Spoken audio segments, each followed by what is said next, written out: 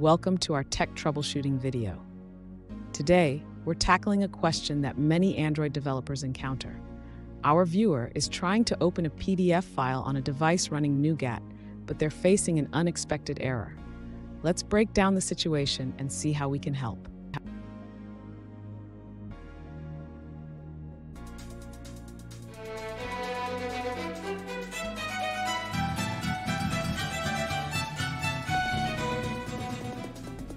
Welcome back to another technical video. Today, we'll be going through your questions, answering them, and hopefully finding that solution you need. Guys, remember to stay just a little bit crazy just like me, and hopefully you'll find that solution you're looking for. Now, let's continue on to the video. Let's start by understanding the issue you're facing when trying to open a PDF file on Nougat. The error message indicates that there might be a problem with the URI you're using.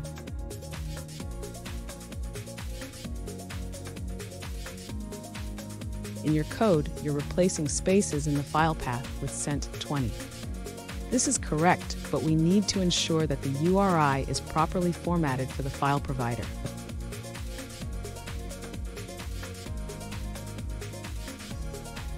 Next, when using file provider, ensure that the file exists at the specified path. If it does, we can create a URI using file provider to grant access to the PDF file.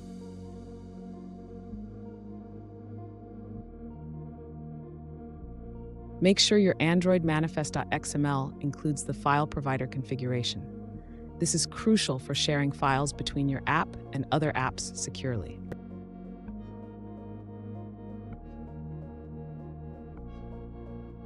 Finally, ensure that your file paths.xml is correctly set up to point to the directory where your PDF files are stored. This will help the file provider locate the files.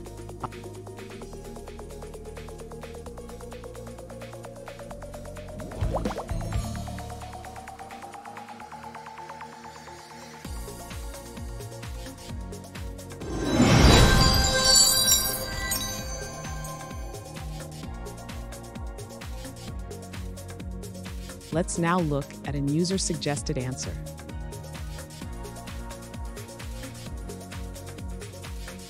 To open a PDF on Android Nougat or higher, you need to use an intent with specific flags.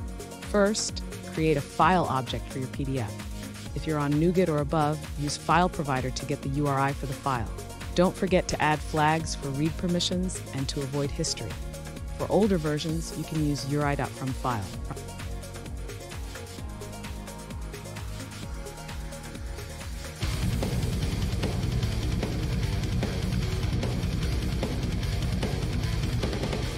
Let's now look at another user-suggested answer.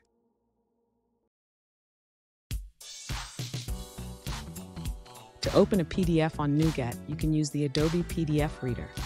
If it's not installed, the app will redirect you to Google Play to download it.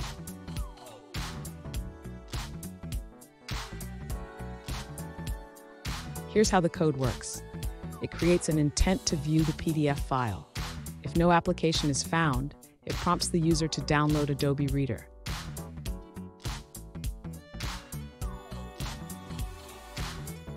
The code includes an alert dialog that asks the user if they want to download the app from the Play Store.